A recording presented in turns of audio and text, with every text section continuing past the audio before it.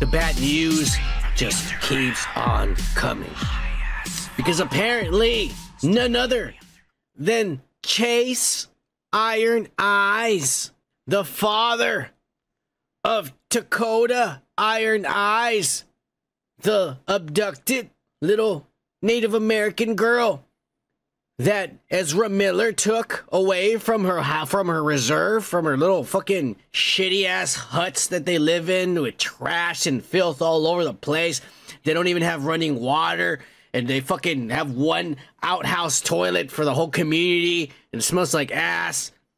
Ezra Miller took her away from there as soon as she took 18 years old and drove her around across all the United States doing drugs and alcohol and ecstasy, going bar to bar as he violated, threw chairs at people's faces, spat on people, hopped on bartenders' backs, fucking punched a lady, choked another pregnant woman, fucking started yelling obscenities at somebody outside of a Chili's restaurant and shit. And let's not forget, broke into a house drunk because he thought they were trying to get their liquor from their cabinets and shit while the people were out of town. So yeah, this little girl is basically an accomplice to all of that.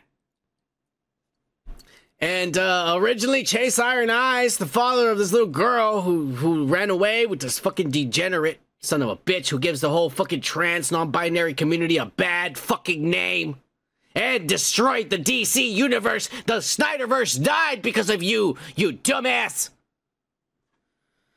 Her dumbass father has now dropped all charges. And it said, I am no longer pursuing any legal shit. This little girl is old enough. She can go do drugs and get fucked up all she wants. Yeah. That's what he said now. So Ezra Miller is cleared of another crime he did commit. Let's face it, there he is. That little girl, you tell me that's not somebody on drugs. The fuck, that's not somebody on drugs. I don't know what that is. That little girl is so fucked out of her mind. She's leaning. She's fucking on morphine right there and shit. That little girl's fucked in the fucking head right there. She's not even present. Her consciousness is in another fucking plane of existence. It's just a husk of a body right there. Ezra Miller's all like, I'm still waiting for my fucking pill to kick in. I'm jealous, he said. Fuck you. I don't know what the fuck's going on. I think Timmons is right. Ezra paid him. Obviously. Look, your daughter's 18. She's never coming back. Let me just give you some money. Just everything will be okay. This guy lives in a shithole anyways.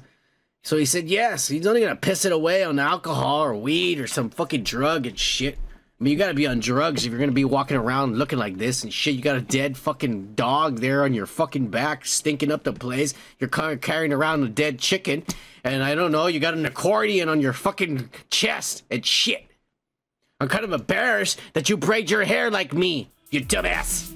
Hey, do you like this kind of content? How about giving this a like and a subscribe? And if you want to watch the full show, click on the link to the right or check the description.